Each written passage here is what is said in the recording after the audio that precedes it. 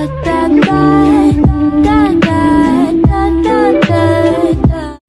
guys, welcome back to my channel. So today I'm going to be giving you an updated 2020 tutorial on how to download fonts to any editing app.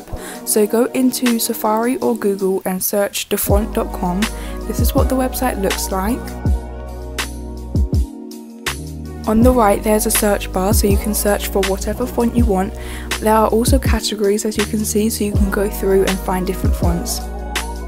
On the left there's a preview bar, so you can type in any text and you will be able to see it in the font you're about to download.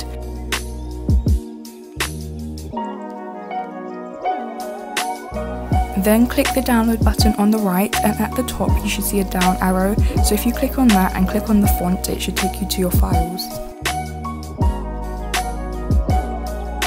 Here you can see all of your downloaded fonts, so just find the font you just downloaded, click on it, and it should take you to a folder with a license and the font. This one just took me to the font, so click on that, click the little up arrow at the top, and then you want to copy it to your app.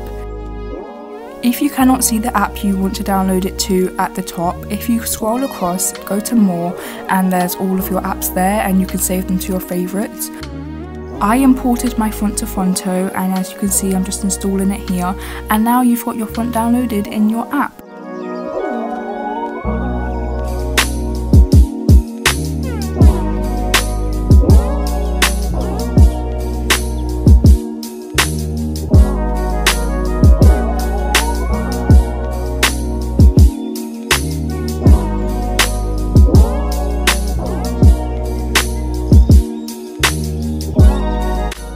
I also just wanted to say that if you cannot find your font in dafont.com, if you Google search your font plus fonts, you will be able to find it on loads of other different websites, and there's loads that you can download them from.